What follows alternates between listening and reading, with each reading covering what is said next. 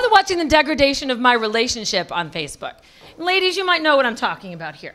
Okay, because my boyfriend just posted, it went from in a relationship with Rachel Reenstra to it's complicated. That's one of the choices. Yeah. I'm like, oh, it's no, no. The only thing that's complicated is that you don't have a job. That's what's complicated. And today he posted that he's single. Another complication. But I will tell you this, I know I look bitter from the outside, but in here, crying. No, really, I'm covering it up because this guy, I know we always say this, ladies, he's the one, but he really was. I mean, this guy, no, he was. This one was. And I'm going to tell you why. And maybe, gentlemen, you'll learn.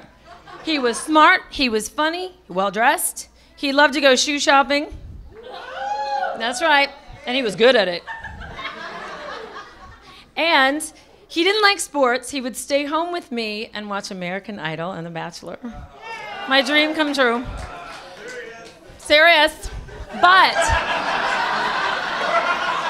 listen to this. You are very, very bright. And I'll tell you why. Because I didn't see the signs. Lady, we got to look for the signs, right? Astrological signs, I mean.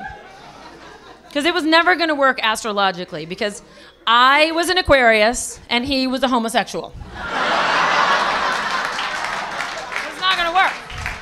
It will never work. But even though he was gay, in my head, it's still rejection, right? We hate to get rejected. And today, I got rejected from my car insurance. Yeah, no, I did. I let the policy lapse for like a day. And I called up Mercury and I said, I'm sorry, will you just, can you reinstate my policy? They're like, sorry, Miss Reenstra, we can't take you back. I was like, first of all, that's a weird voice. Secondly, why not? Because you got in a car accident a year and a half ago. I'm like, dude, that was a year and a half ago. Let it go. Move on. Forgive and forget. Sorry, Miss Reenstra, we can't take you back. Hold on a second. Is it really